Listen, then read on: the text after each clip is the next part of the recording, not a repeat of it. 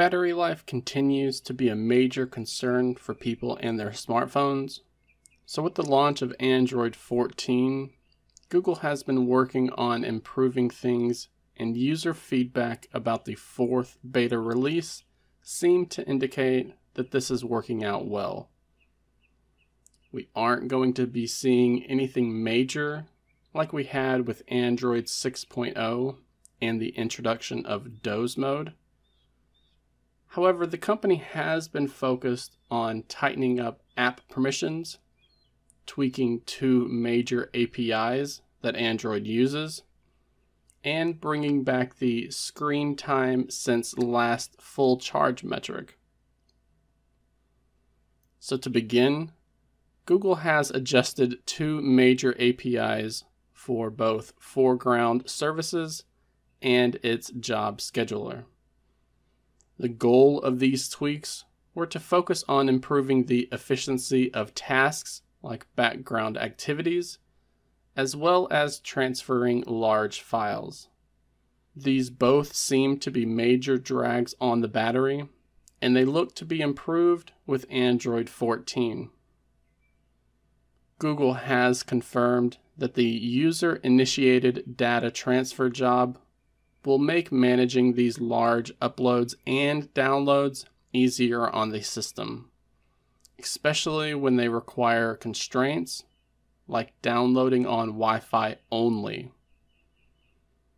Android 14 will also make more judgments when it comes to how foreground services should be used, and believes that reserving them for only the highest priority user-facing tasks will allow the operating system to improve resource consumption as well as battery life.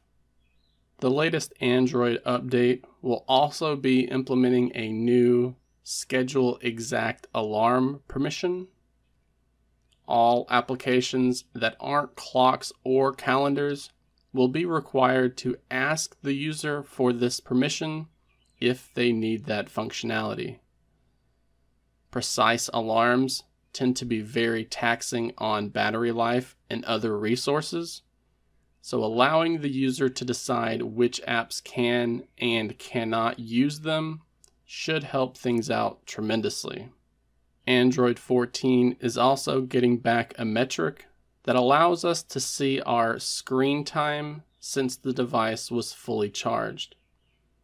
We can find this in the Settings app, then tap on Battery, and then choose Battery Usage.